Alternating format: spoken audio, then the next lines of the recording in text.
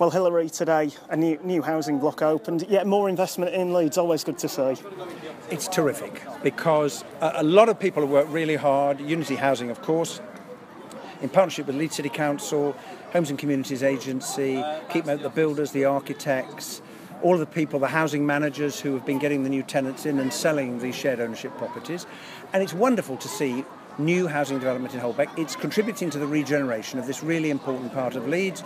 You go over the road and you see all of the other work that's been done with the new housing there. And I think it represents progress, and that encourages the community. It helps to build the great community spirit that there is in Holbeck anyway.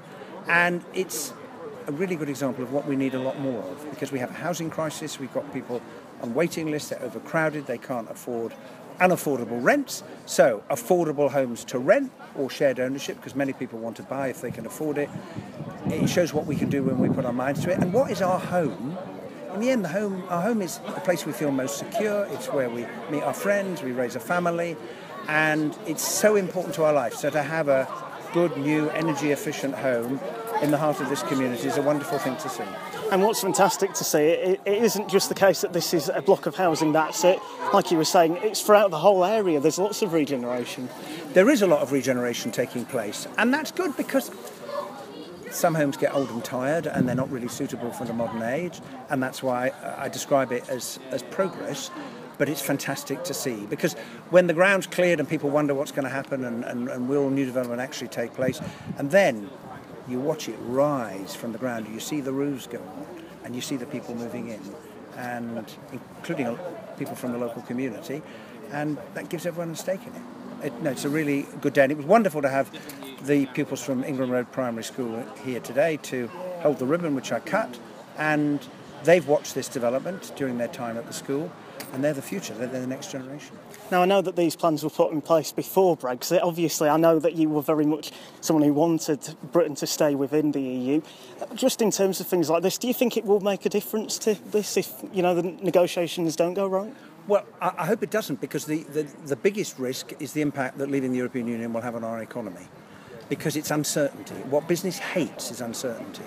And if uncertainty means that people don't invest in Britain when they otherwise would, then that's going to be bad for our economy, the tax that's paid, the money that government's got to put in schemes like this, the money that Leeds City Council has got, the Housing Association has got, in this case Unity Housing.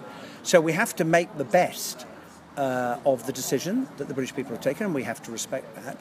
But we want, as well as homes, people need jobs, because that's what gives their family an income, enables them to support themselves and their loved ones, and it's really important that we continue to have access to the European market. After all, 44% of the things we export go to Europe at the moment. So as well as trading with the rest of the world, which we did before and we will continue to do, we've got to get a decent deal out of this. And just finally, in terms of the Labour Party, and I saw on Twitter you were backing Owen Smith, do you think that he would be a good leader for the group? I think he'd be a very good leader of the Labour Party. Look, the choice is now with members to take a decision. We're going to have a leadership election, and it's a very difficult job being the leader of the opposition. But the most important thing is we need a strong and effective opposition in this country to hold the government to account, because if we're going to get more affordable housing, we need a change of government.